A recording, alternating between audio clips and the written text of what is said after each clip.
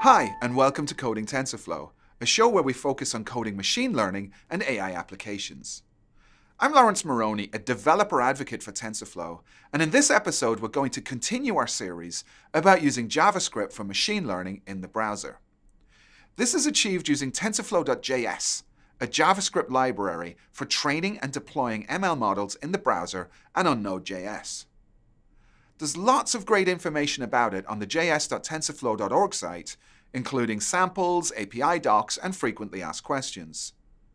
In the first episode, we took a very basic look at what you need to get up and running with TensorFlow in the browser by building a simple model that fits its values to a line by learning that it is actually a line off of a very small training set.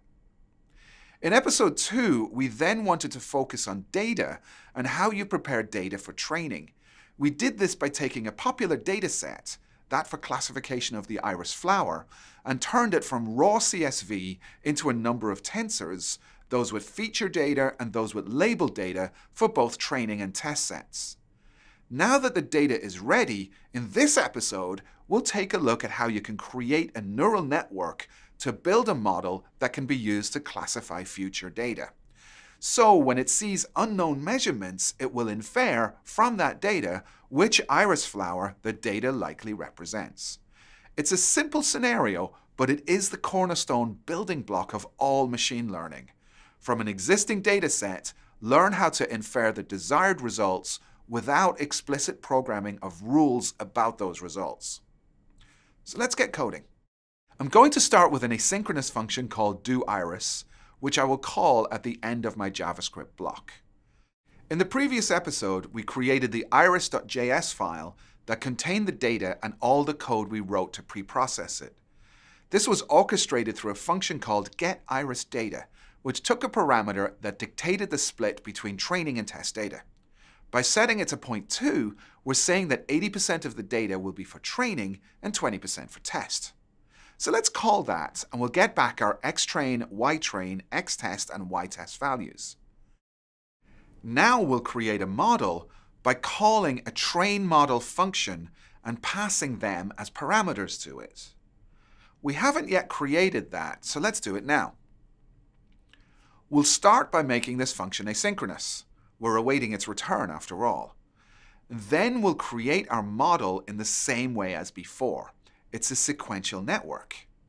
Next, we'll set up a couple of values for our learning rate and the number of epochs or iterations that we want to run the machine learning for.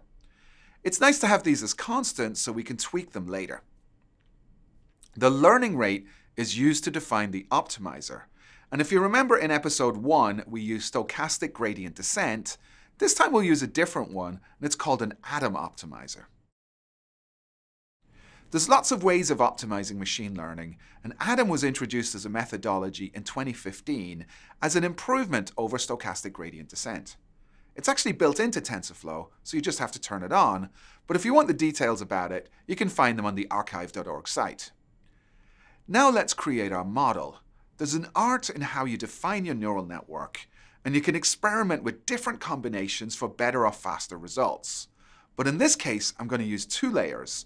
The first has 10 neurons, and the second has 3.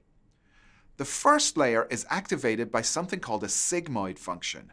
I won't go into all the math of that now, but the important thing to note is that a sigmoid function for all inputs will provide an output between 0 and 1, which is perfect for classification, i.e. 0 means it doesn't match, and 1 means it matches.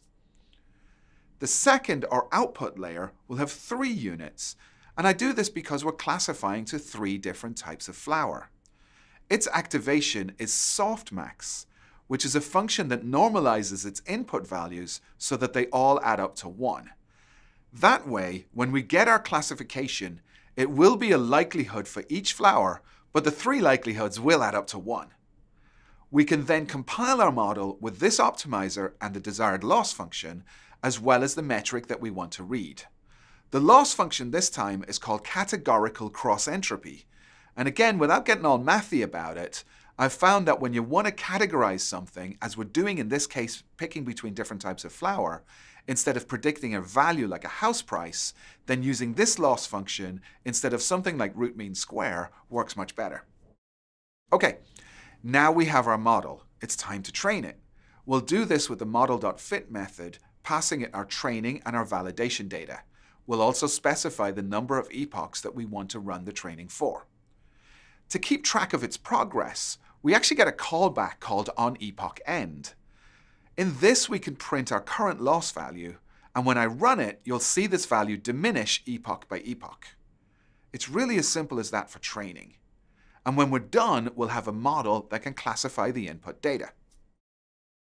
So let's now take a look at using the model to do a prediction. We've only trained this model for a little time, only 40 epochs. So we may have some errors, and we'll see how to fix that later. So here I've created a tensor with a bunch of input values that match those of one of the items in the real data.